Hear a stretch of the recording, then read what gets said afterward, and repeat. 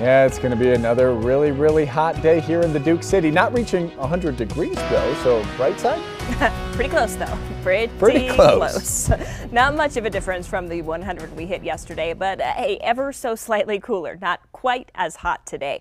Isolated storms possible today with gusty winds. We're really talking about the northern high terrain. It's not out of the question we get a stray in the metro, but our storm chances for Albuquerque a little lower than what we had the past couple of days, where we had at least gusty winds late day and a few sprinkles for a select few backyards. Temperatures, while they come down a little today, they're going to go right back up on Sunday. So if you're tired of the heat, I apologize on behalf of the weather because it is just going to keep on going. We only see 3 triple digits on this map today, which is a big step for us this week. Socorro at 101, Tucumcari at 100, and Farmington at 102. But just about everyone else in the 90s. Ruidoso checking in at 86 this afternoon. Now you see just a couple of little specks of green here on Future Track. Those should strengthen a little bit as we get you into the evening along the Colorado state line and maybe a stray near the Continental Divide. That's about it as far as rain is concerned for this evening.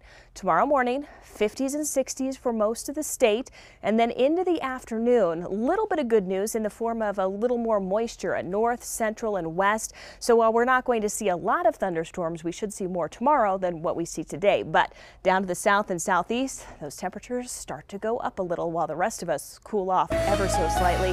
There's that slight cool down over the next several days in Albuquerque, and there's that rebound to 100 degrees on Sunday, making Father's Day an impact day for heat.